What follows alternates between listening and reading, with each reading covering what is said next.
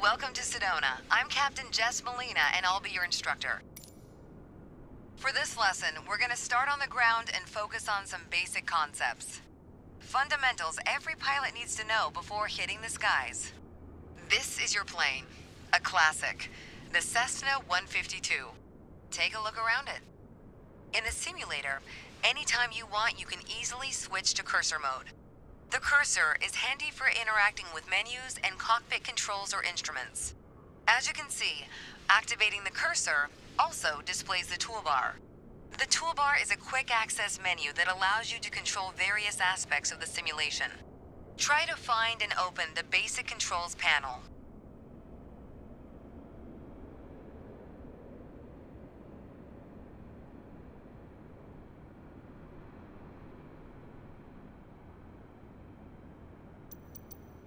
The basic controls panel is a useful reminder of the button layout for the devices you're currently using. Now try to find and open the camera panel in the toolbar.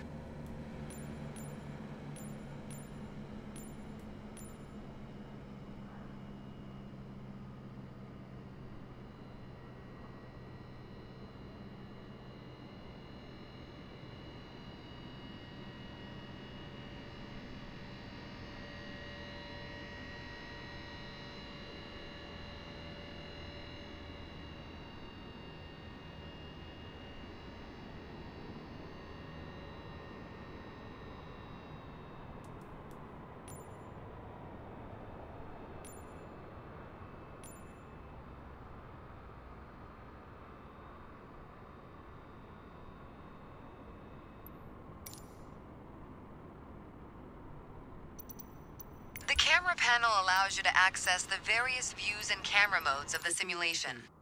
Go ahead and close all the panels for now. Right now, we are in the external view mode. Let's switch to cockpit view next. In front of you is the yoke, the primary means of controlling the aircraft. In the simulation, you'll be controlling the aircraft with your peripherals of choice. So let's hide the yoke for now.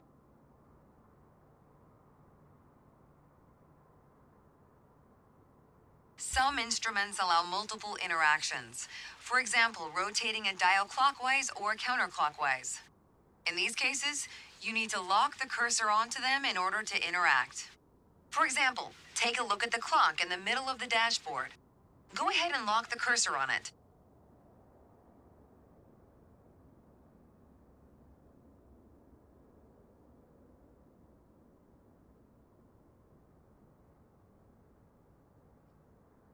Now change the clock time.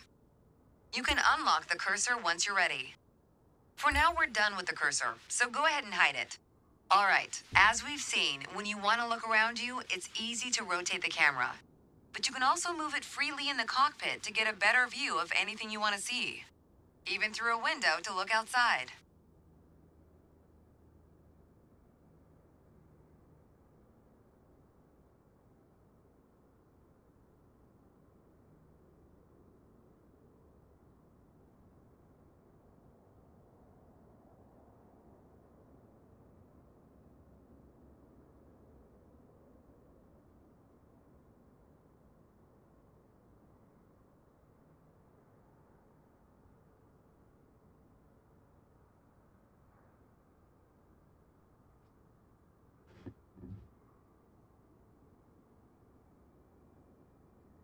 Pro tip, once you find a camera position you like, you can save a shortcut to easily get back to that view anytime.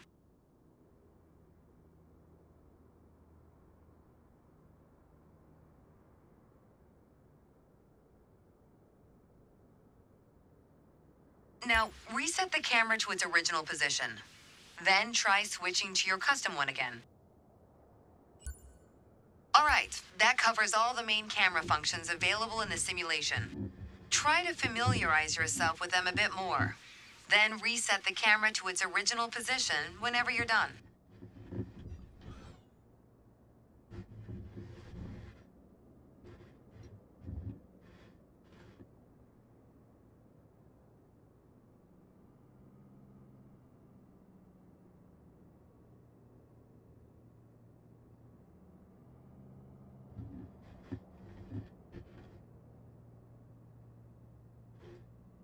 Great.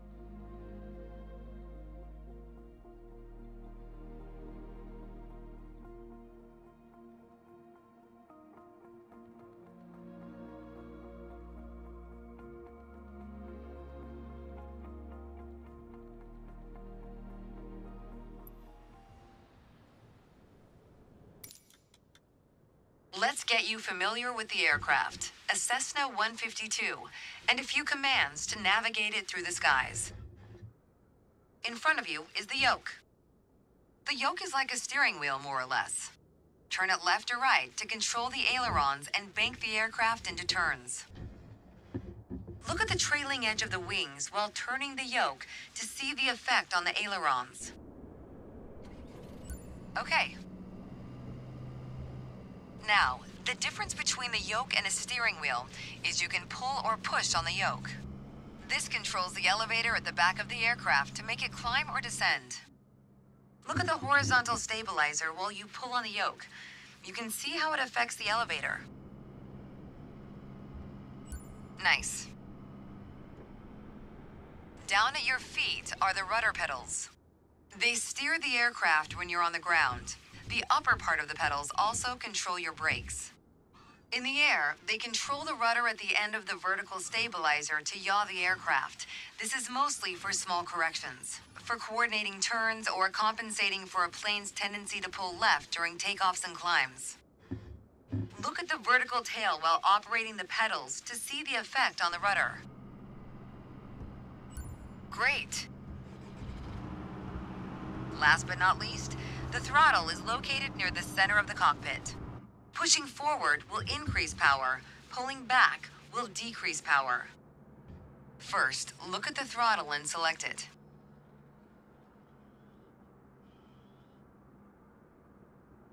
Keep it selected and push it forward to increase power. Power is increased. Now, pull it back to decrease power. Power is decreased. Now we'll do the same without focusing on it. Deselect the throttle. Look away from the throttle and increase power. Set your throttle to idle. Excellent. When the engine is on, you'll be able to see the power change on your RPM indicator. You'll find it on the right side of the dashboard.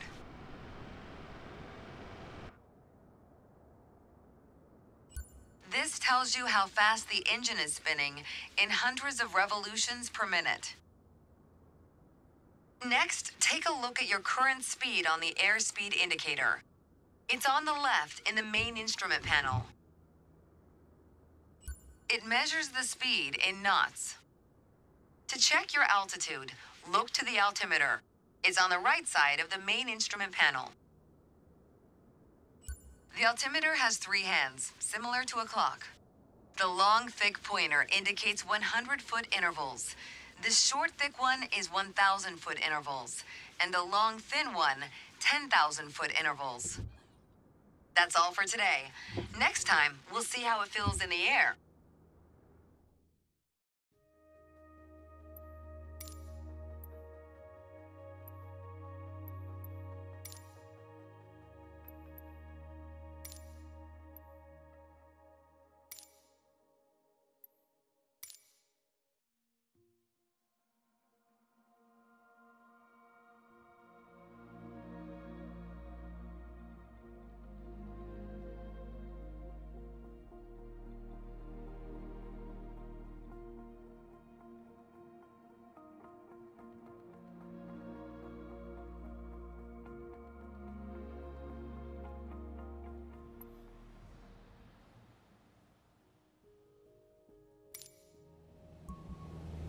I've got to say, you chose a great day to go flying. This session, we'll get started with some basic controls. Sound good? First things first, let's get familiar with your surroundings. Out your side windows, you can see we have great visibility over Sedona today. This is Red Rock territory. Beautiful, isn't it? See if you can spot the Sedona airport. The runway should be a pretty easy landmark to find.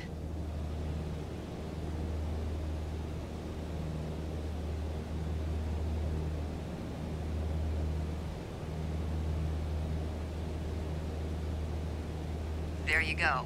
Visual confirmation on the airport.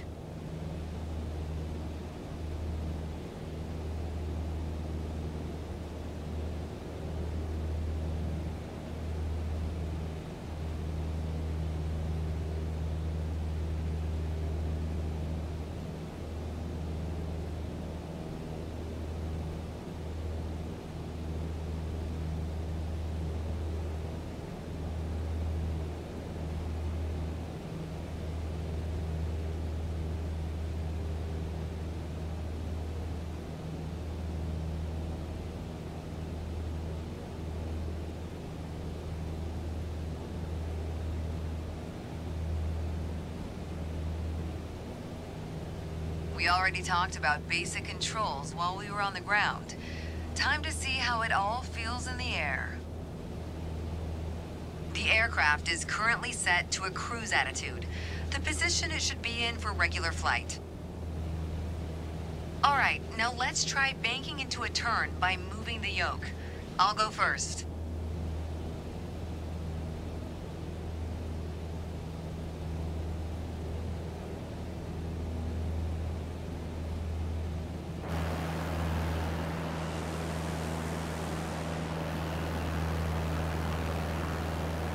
As a general rule, you always want to keep your turns under 30 degrees.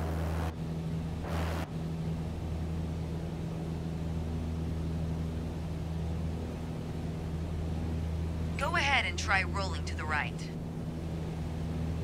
You have controls. Turn right, toward the city of Sedona.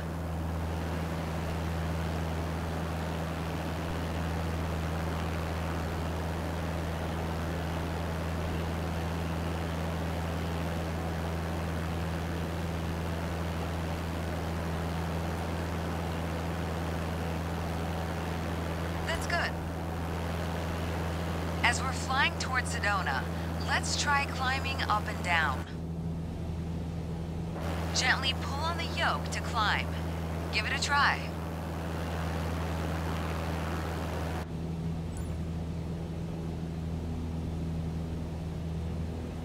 That's good. Excellent. For the descent, it's the same principle, except you're pushing on the yoke. Go ahead, gently pitch down.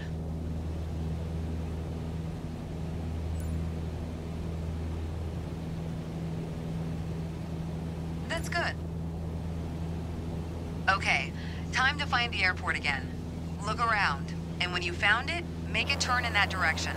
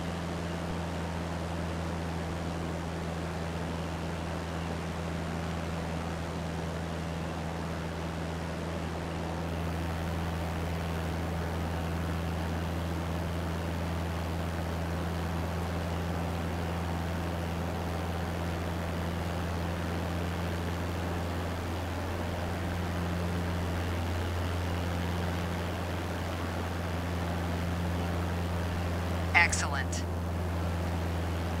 Now that you're more familiar with the aircraft and the surroundings, the next step is to go deeper into handling and techniques. Soon enough, you'll be able to enjoy trips all on your own.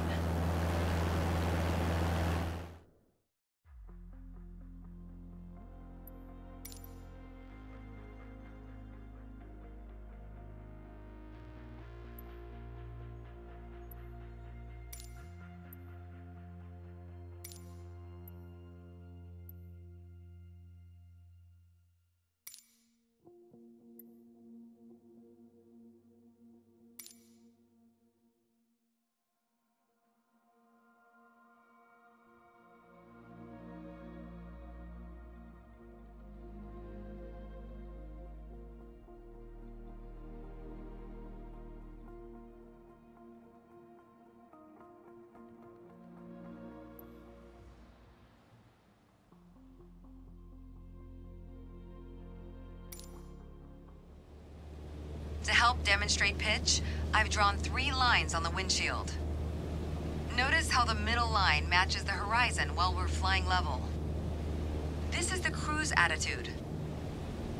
The lower dotted line is the climb attitude, and the upper one is the descent attitude. Let's dig deeper into what that means. Pull back gently on the yoke until the climb attitude line matches the horizon. Then maintain that attitude. According to your altimeter, we're gaining altitude. But we're losing airspeed, proving you can't avoid basic physics while making a climb.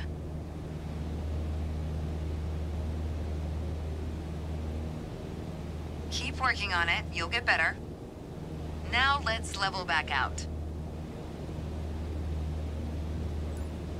Our speed is increasing and our altitude is stable. That's good. Push gently on the yoke until the descent attitude line matches the horizon. Then maintain that attitude.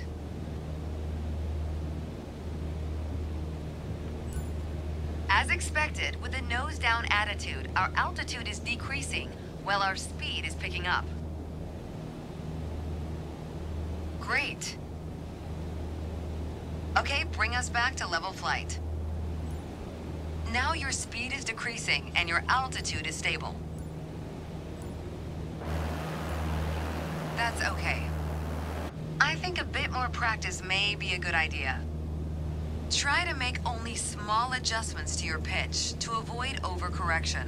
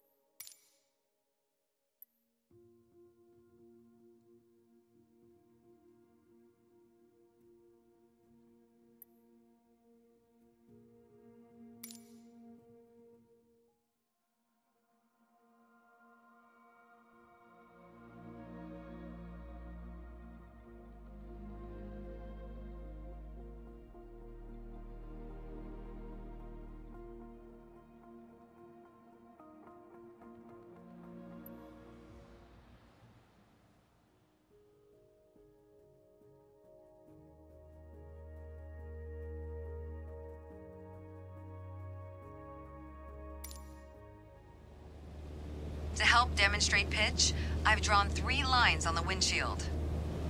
Notice how the middle line matches the horizon while we're flying level. This is the cruise attitude. The lower dotted line is the climb attitude, and the upper one is the descent attitude. Let's dig deeper into what that means. Pull back gently on the yoke until the climb attitude line matches the horizon. Then maintain that attitude.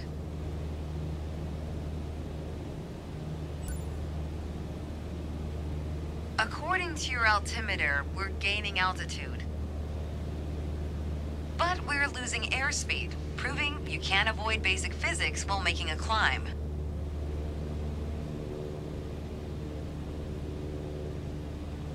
Excellent. Now let's level back out. Our speed is increasing and our altitude is stable. All right. Push gently on the yoke until the descent attitude line matches the horizon. Then maintain that attitude.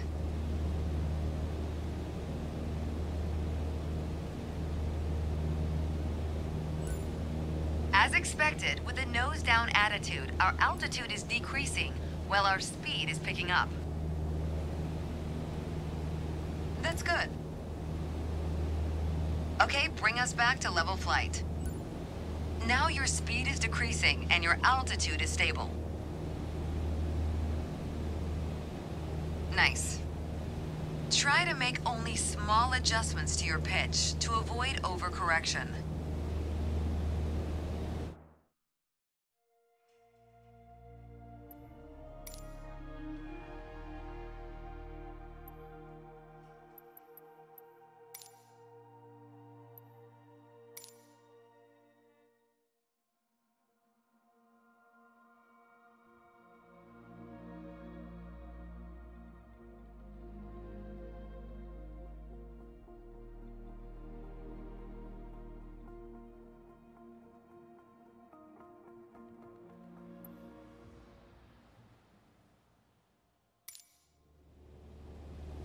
To help demonstrate pitch, I've drawn 3 lines on the windshield.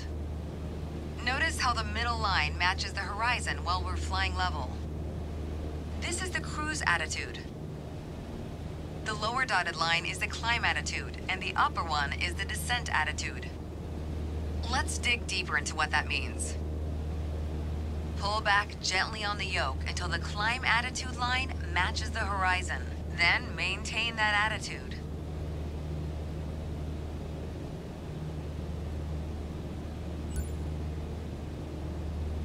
According to your altimeter, we're gaining altitude. But we're losing airspeed, proving you can't avoid basic physics while making a climb.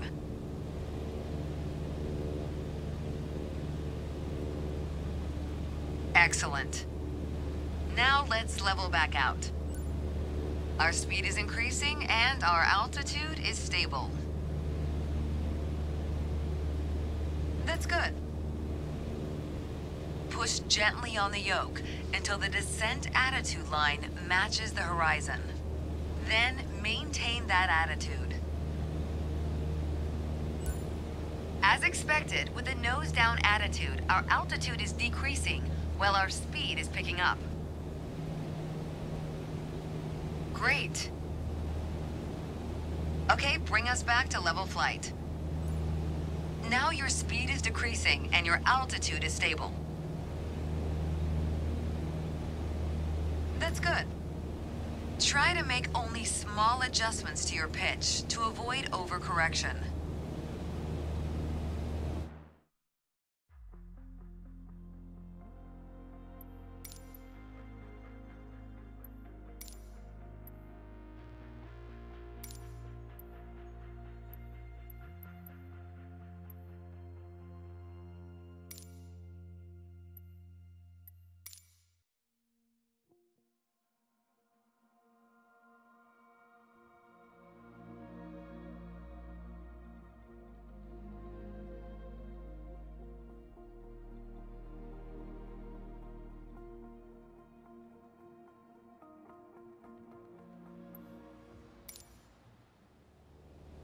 For this lesson, we're going to use a line drawn on the windshield to indicate the cruise attitude.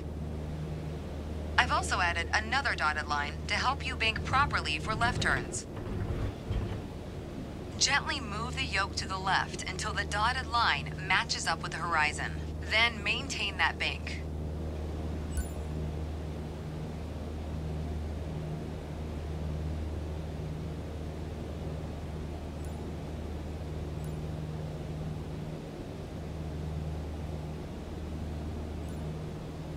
That's good. Now let's see you level back out.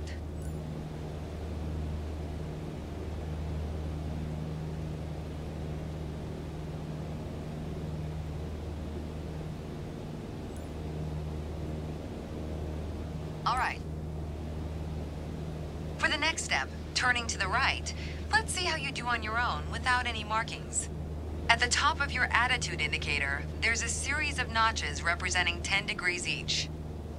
As a general rule, you always want to keep your turns under 30 degrees. Start banking right until you're lined up with the second notch to the right on the attitude indicator. Then maintain that 20-degree bank while remaining at the same altitude until I ask you to stop.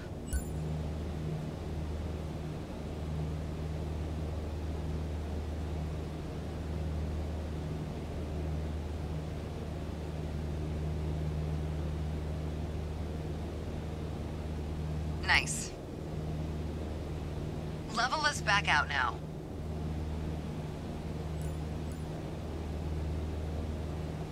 That's good. Remember to maintain altitude while leveling off. Wow, great job.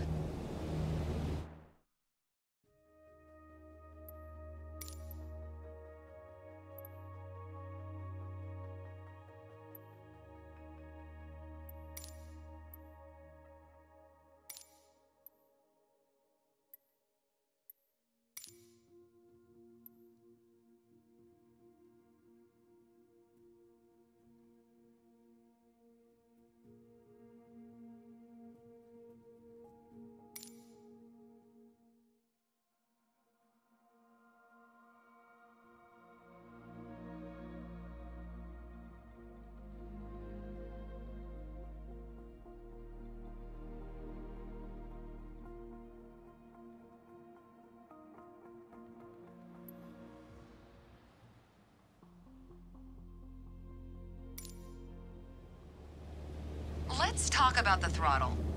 If you have the need for speed, then the throttle's for you. Full control over the power output of the engine. In the Cessna 152, that relays directly to the RPM displayed on the tachometer. Pull back on the throttle to reduce RPM to 1800.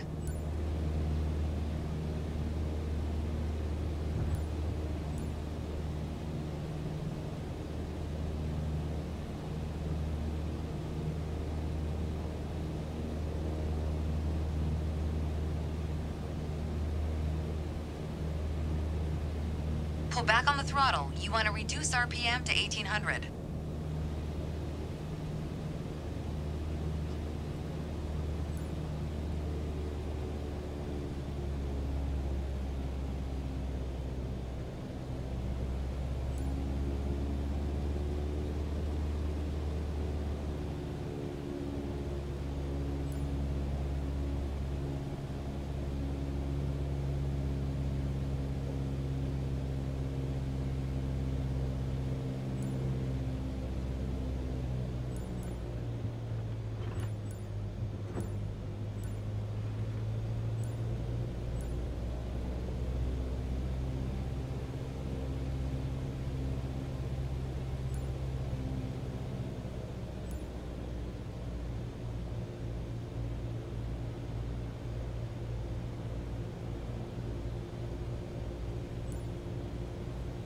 Look how your speed and altitude are also decreasing.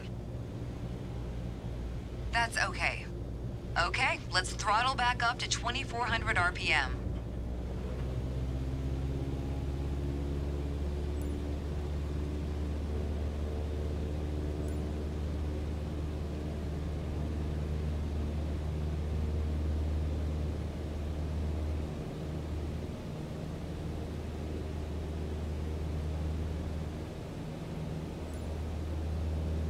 Your speed is increasing now. As long as you maintain the same attitude, your altitude will keep climbing as well. Nice. I think a bit more practice may be a good idea.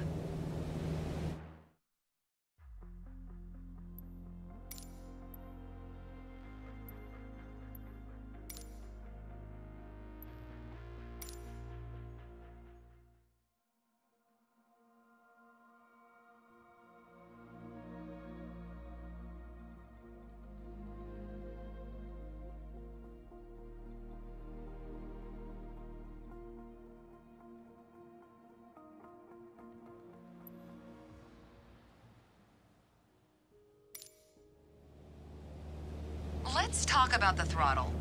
If you have the need for speed, then the throttle's for you. Full control over the power output of the engine.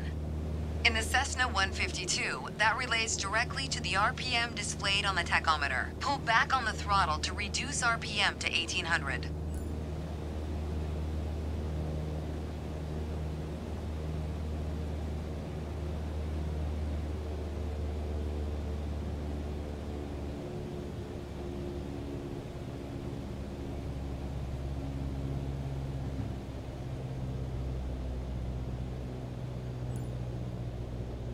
Look how your speed and altitude are also decreasing. Excellent. Okay, let's throttle back up to 2400 RPM.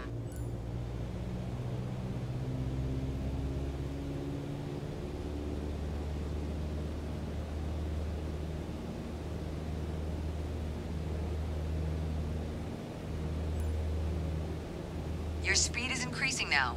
As long as you maintain the same attitude, your altitude will keep climbing as well. Nice. That was excellent. With piston planes like this Cessna, it's common to have power targets defined in RPM.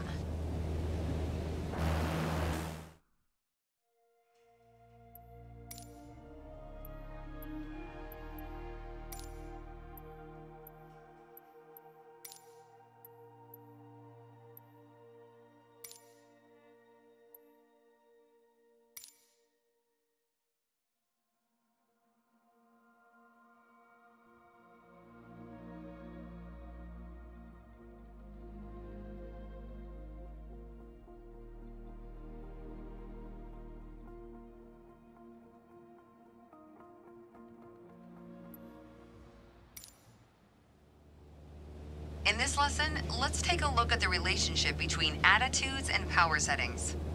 Attitude plus power equals performance. We're currently at 5,500 feet in a cruise attitude. The aircraft's nose is positioned under the horizon and cruise power is at 2,300 RPM. Try to reduce power to 2,000 RPM while maintaining 5,500 feet.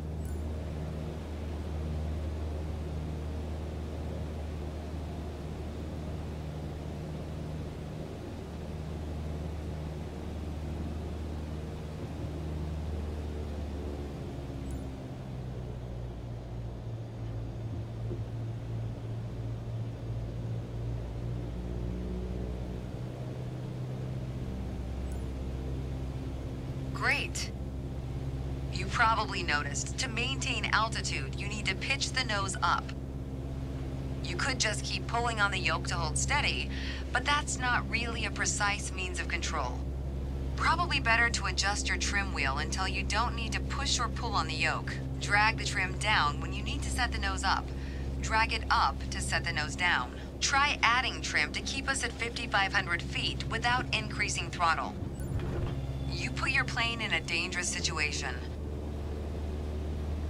You probably noticed, to maintain altitude, you need to pitch the nose up. You could just keep pulling on the yoke to hold steady, but that's not really a precise means of control. Try it out.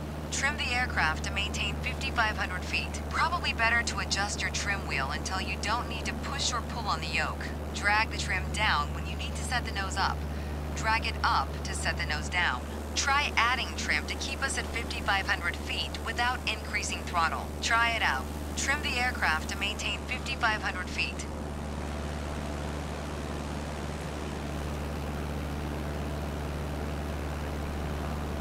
Keep working on it. You'll get better. You're too high now.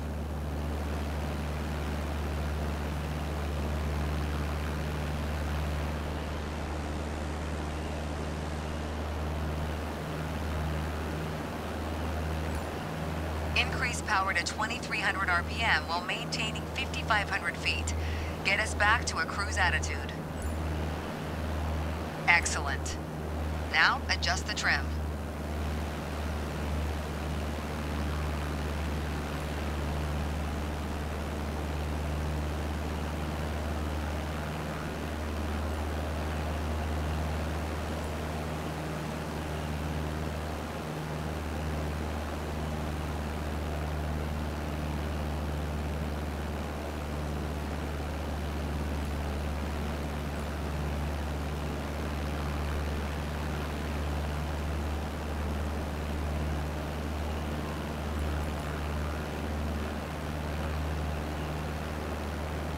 put your plane in a dangerous situation. Now, adjust the trim.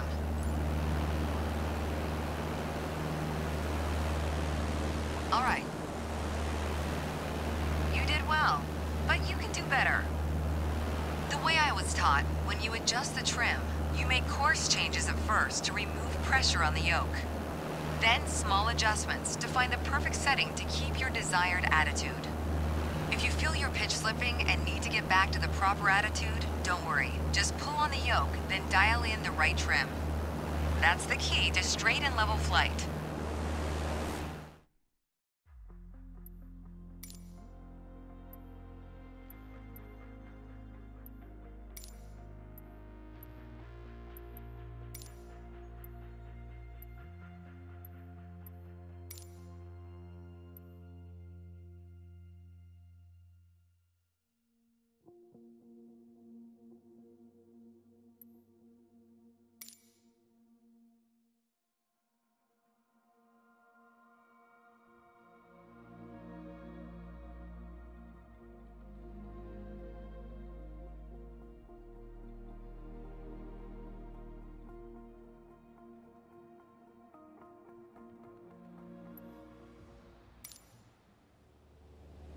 The art of maneuvering a plane through the air isn't a mystery to you anymore.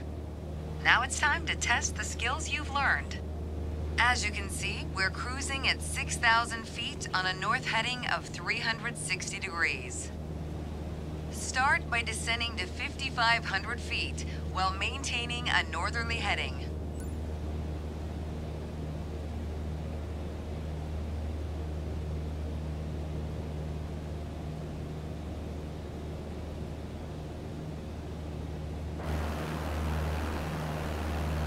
When you feel ready, start descending.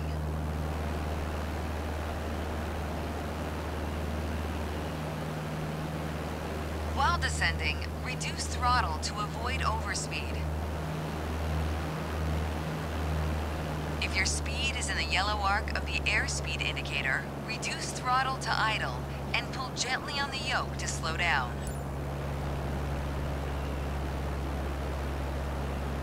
That's okay. Now climb to 6,000 feet and turn to a south heading. On the Cessna 152, you need full power to climb effectively.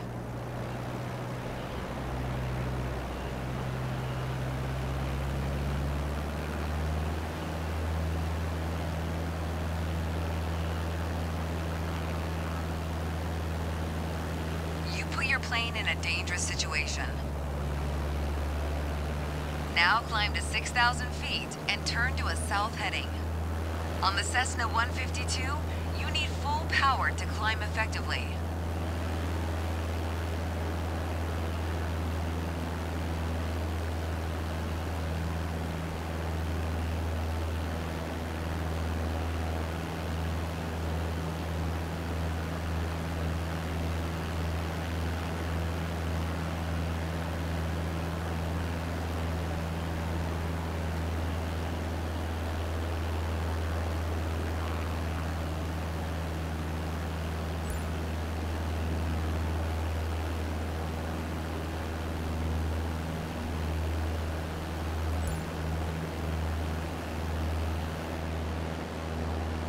Nice. The turn was good, but try to climb faster in the future. All right, next exercise. Maintain your heading of 180 degrees, stay at 6,000 feet, and adjust your airspeed to 80 knots.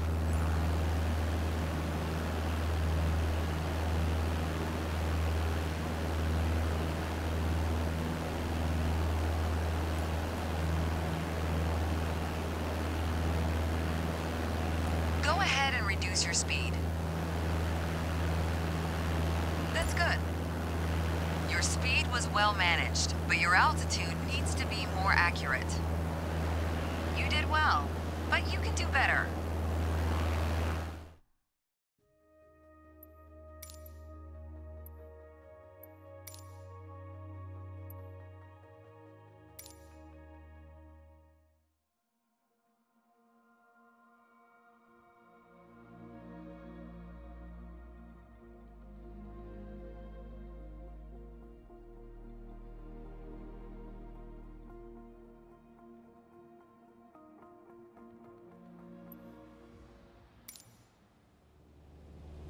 The art of maneuvering a plane through the air isn't a mystery to you anymore. Now it's time to test the skills you've learned. As you can see, we're cruising at 6,000 feet on a north heading of 360 degrees. Start by descending to 5,500 feet while maintaining a northerly heading.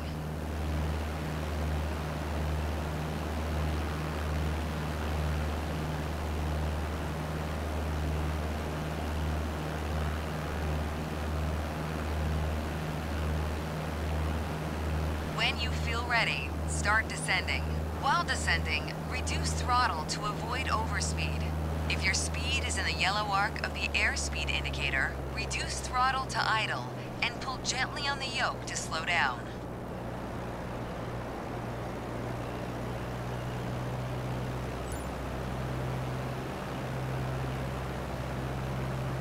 That's okay.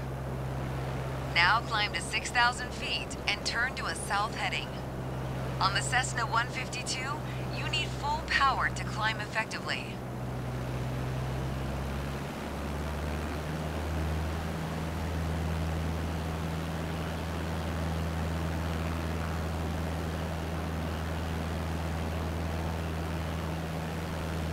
You can start the climb when you're ready.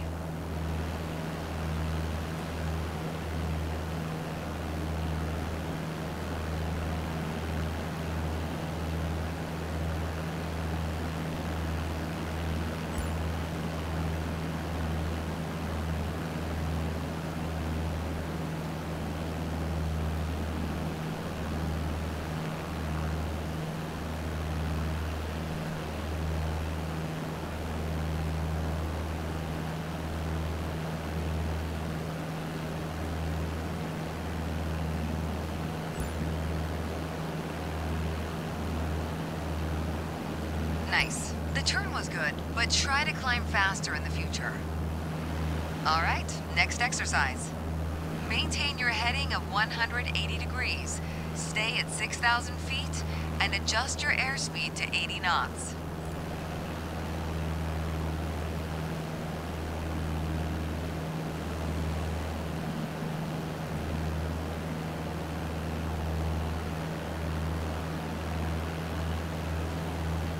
Go ahead and reduce your speed.